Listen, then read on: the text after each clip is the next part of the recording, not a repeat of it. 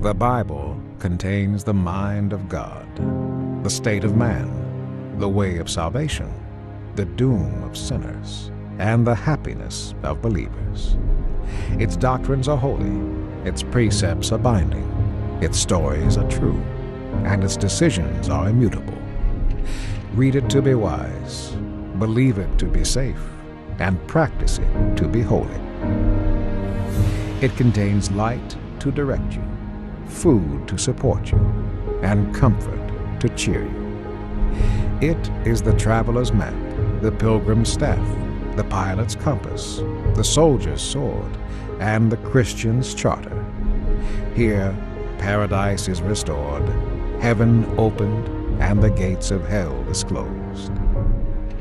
Christ is its grand subject, our good the design, and the glory of God its end.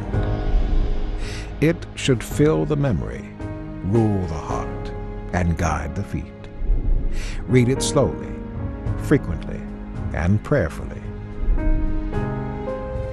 It is a mine of wealth, health to the soul, and a river of pleasure. It involves the highest responsibility, will reward the greatest labor, and will condemn all who trifle with its sacred contents. Pray it in, read it through, live it out, and pass it on.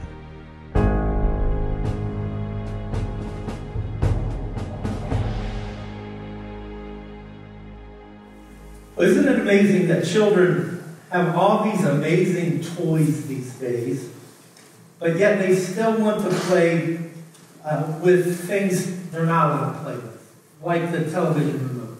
I mean, they want that remote more than any toy you could give them. Hayes got a hold of the remote a couple times on Wednesday, and since he's been walking for about 4 months, if he gets something that he shouldn't have, I'll just say, "Thank you, Hayes. Let me have that, thank you." And he'll come over and just hand it to me.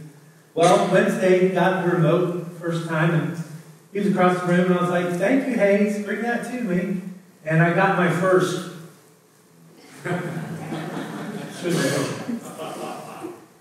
Why do we say yes to the things we should not have or should not do, and no to the things we should have or should do? I think that's a constant battle for everyone. It was even a battle for the Apostle Paul. Well, we finished up our series today, From Milk to Meat. We've looked at reading God's Word, studying God's Word, meditating on and memorizing God's Word, and we finish up to this morning by noticing we must apply the Word of God to our lives. In other words, we need to do what God's Word says. If you have your Bibles, you may want to turn to James chapter 1. We're going to begin reading with verse 22. But notice what James has to say about applying, doing what the Word of God shares. He writes, "Do not merely listen to the Word and so deceive yourselves. Do what it says. Anyone who listens to the Word but does not do what it says is like someone who looks at his face in a mirror and after looking at himself goes away and immediately forgets what he looks like. But whoever looks intently into the perfect law that gives freedom and continues in it, not forgetting what they have heard, but doing it, they will be blessed in what they do." Which leads us to notice first this morning, yes, no, no, yes. Now, what does that mean? Well, it means we often do say yes to what we should say no to, and no to what we should say yes to. And when it comes to God's Word, we cannot have this formula in our life. Andrei Satona was a Hungarian soldier during World War II that was caught and imprisoned by the Russians. They put him in a prison 1,000 miles from Moscow. Then everybody seemed to forget about him. So his family and friends thought he had died in the war. Well, the United Nations, 56 years later, discovered that he was still in that prison and he was still alive. So they began the process to get him freed, and they were successful. So after 56 years after he walked into that prison, he walked back out of that prison. And the first thing he asked for was a mirror. There were no mirrors in the prison. He didn't know what he looked like any longer, so he asked for a mirror. And the witnesses noticed that his first look in the mirror, they all agreed, was shocking to him. He did not recognize the face looking back at him in the mirror. Well, we are called in God's Word to become a resemblance of His love. To look more and more like love every day. In other words, to look more and more like Jesus every day and less like ourselves. When we apply God's words and ways and truth and commands to our lives, we begin to look more and more like Jesus. More and more like love. When Jesus was baptized, we find this response from God. Matthew 3, verse 17. And a voice from heaven said, "This is my Son, with whom I am well pleased." I do not believe God only reserved that statement for Jesus. I believe when we apply and follow His ways and commands, He looks at us and says, "You are my dearly loved daughter, in whom I'm well pleased. You are my dearly loved Son, in whom I'm well pleased." He looks at us and feels that way about us when we reflect the love of His firstborn, Jesus Christ. You know, you ever thought about, isn't it amazing that Jesus is our Father, our brother, our best friend, and our Savior? Only God can pull that off. Therefore, 2 years from now, 20 years from now, or even 56 years from now, we should look different. We should look more and more like Jesus, more and more like love. There's a theory called the looking glass theory, and it states that you become what the most important person in your life thinks you are.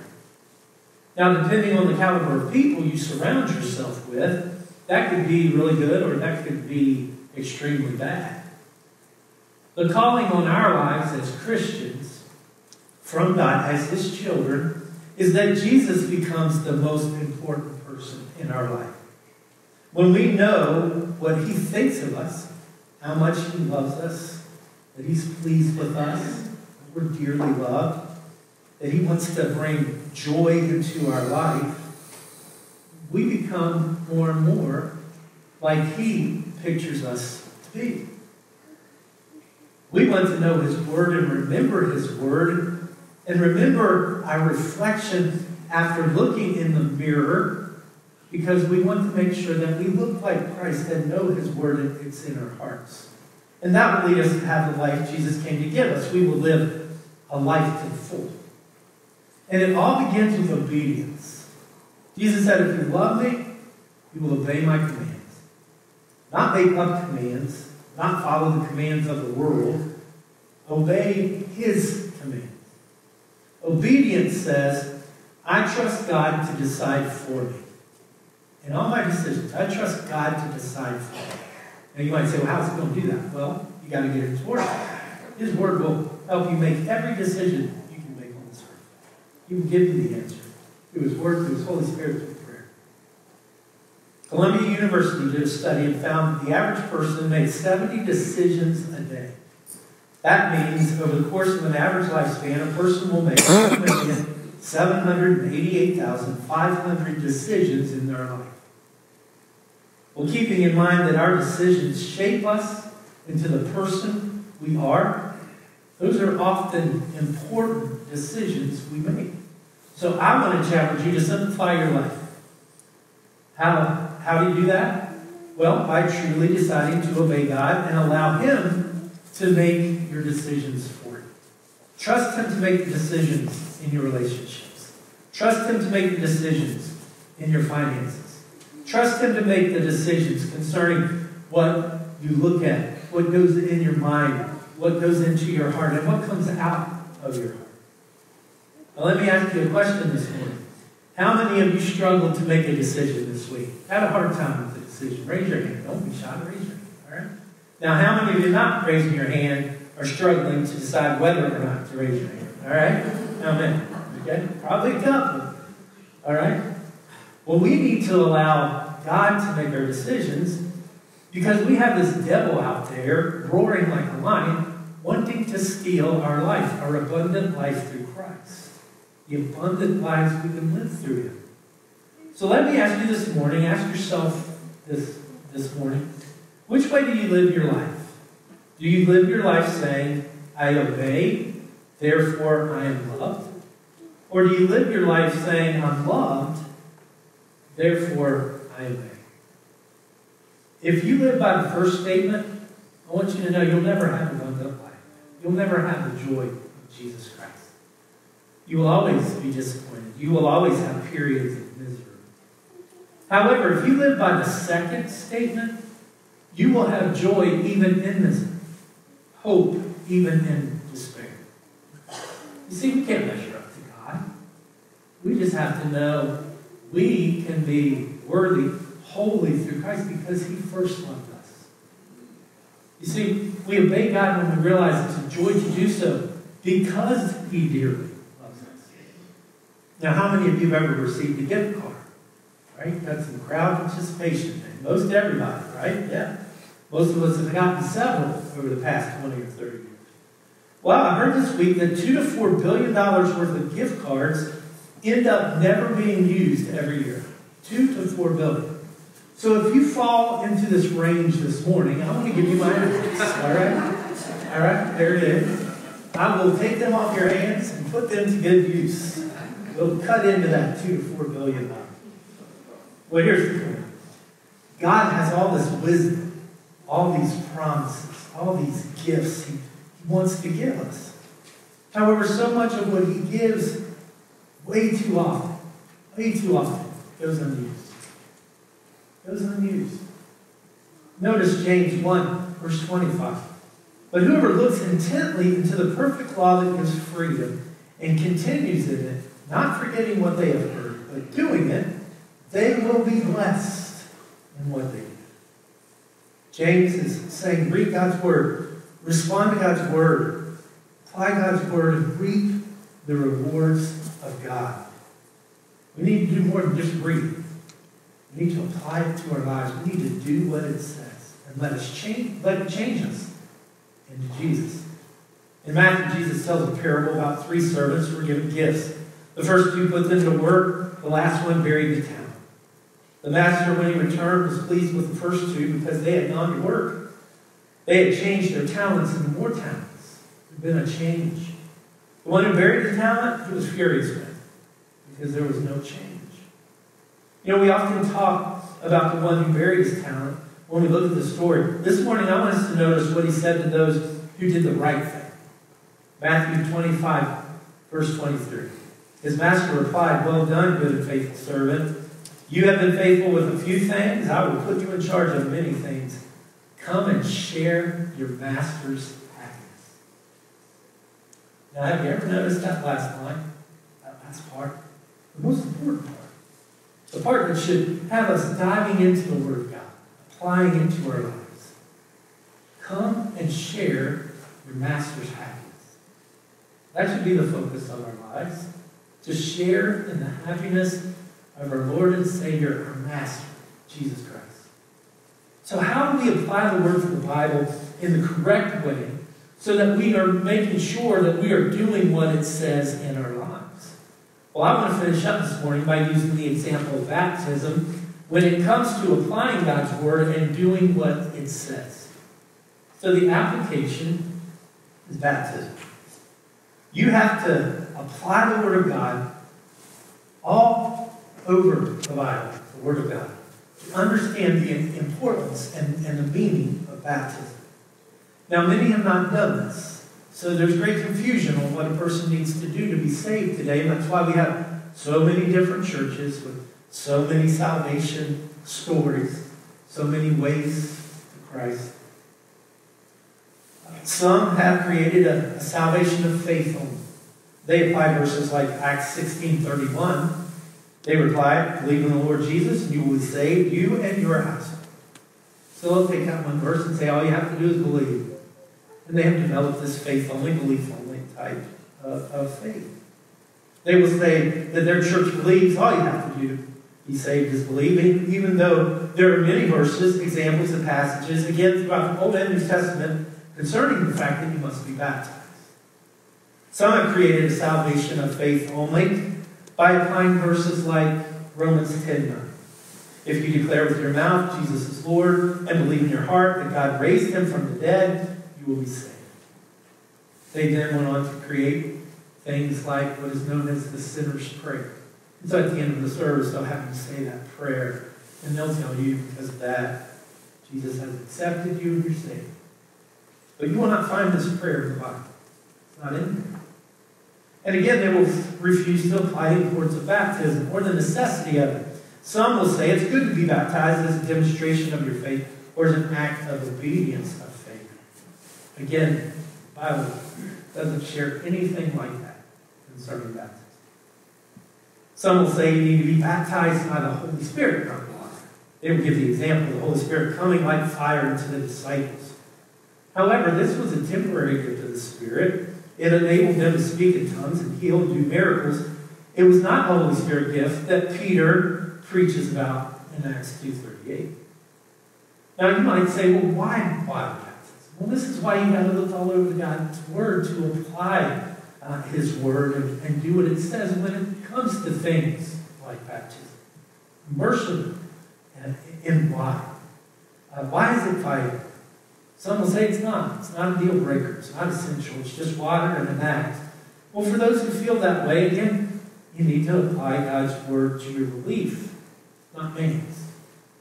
So how important is water to God? How important is water to us?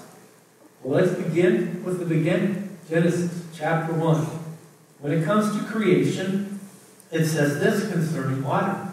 First of all, it says, in the beginning, God was hovering over what? The waters. He was hovering over the water. Then He created the lights, the sun and the moon, and then it says He separated the waters and made dry land.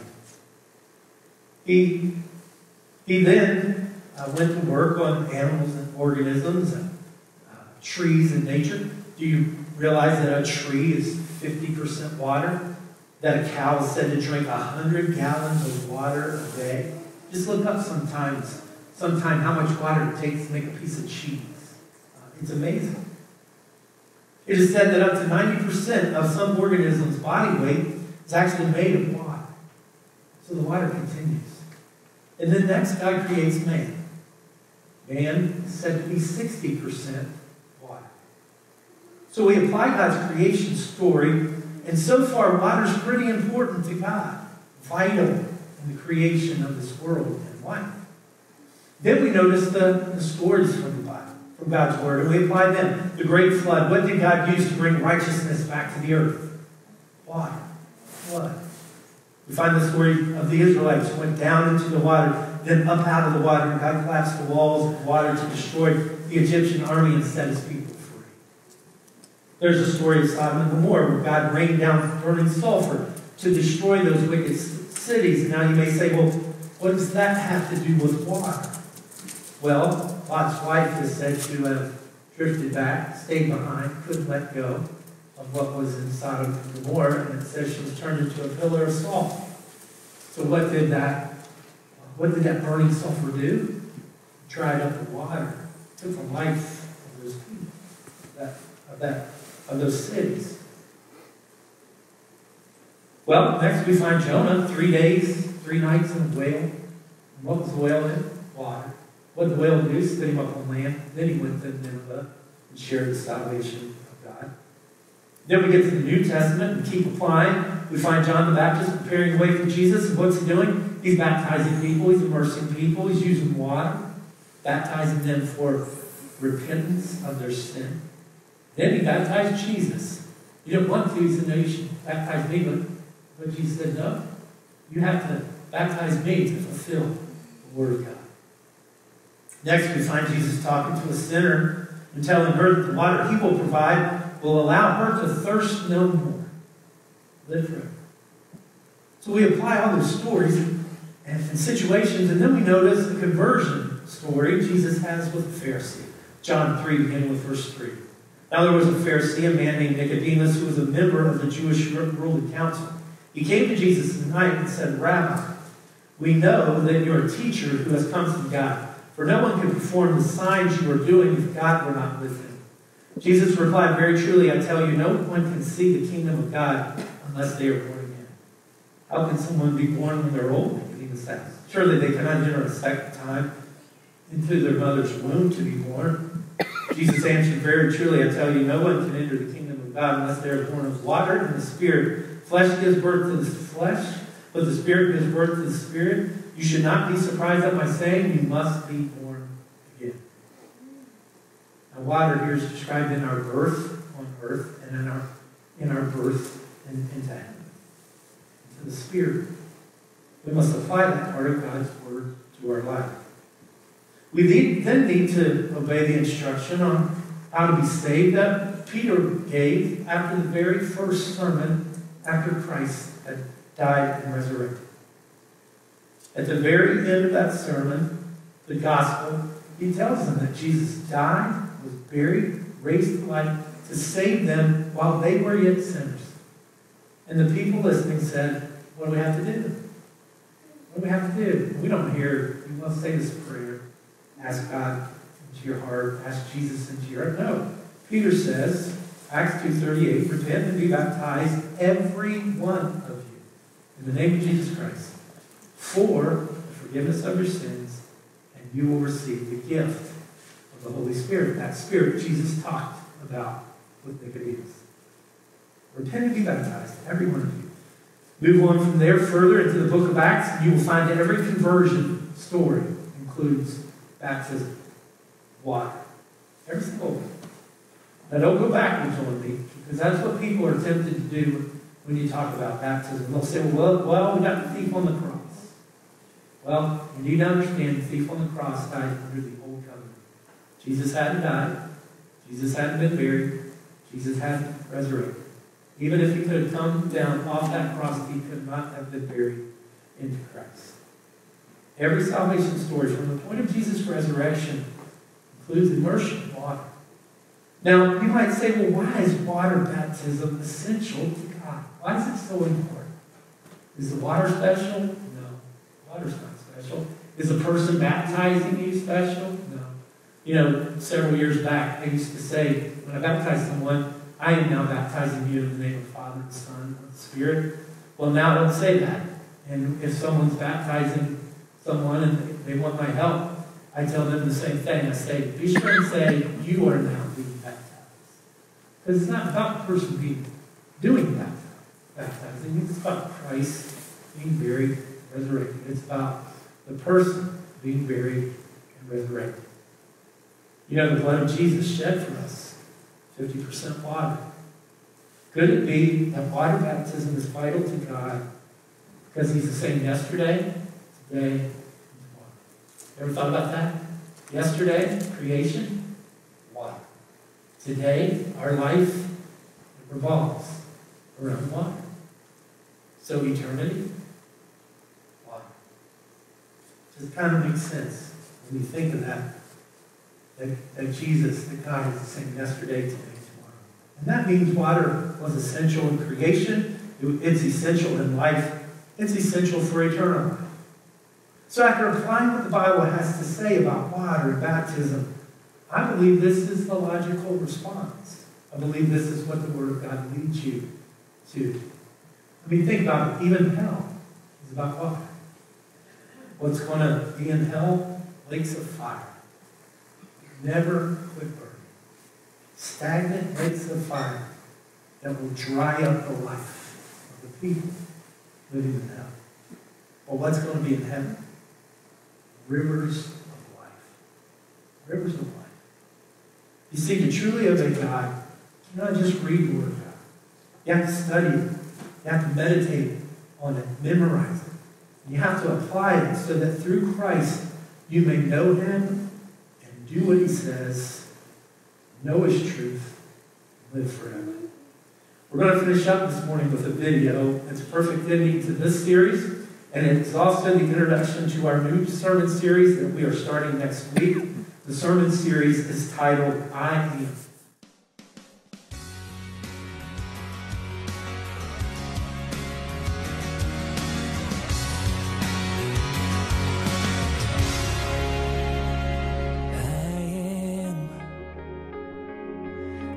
maker of the heavens, I am. The bright and morning star, I am. The breath of all creation, who always was and is to come. I am the one who walked on water. I am the one who calmed the seas. I am the miracles and wonder. So come and see.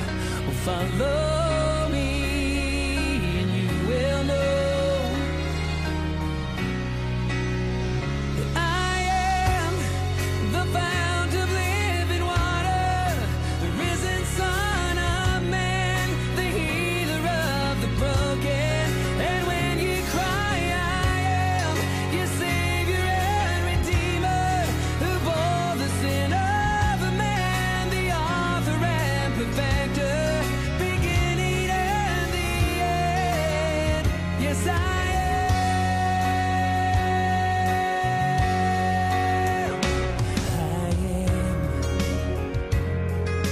Spirit